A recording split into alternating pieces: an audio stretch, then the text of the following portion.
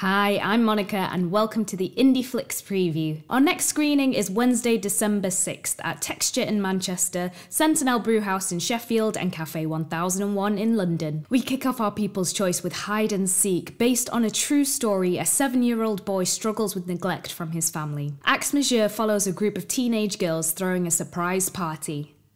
Next, there's Ruthless, a psychological thriller about Doris who's being haunted by the past. Next up, we have an animation called Yowza-Chan Falls in Love with a Cat, which is about someone who falls in love with a cat.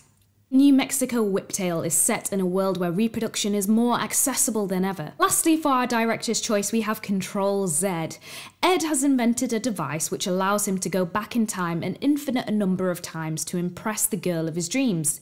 The only downside is he has to kill himself before he can go back every single time. What do I do? What do I do? Tickets are available on Funzing, and I'll see you on Wednesday.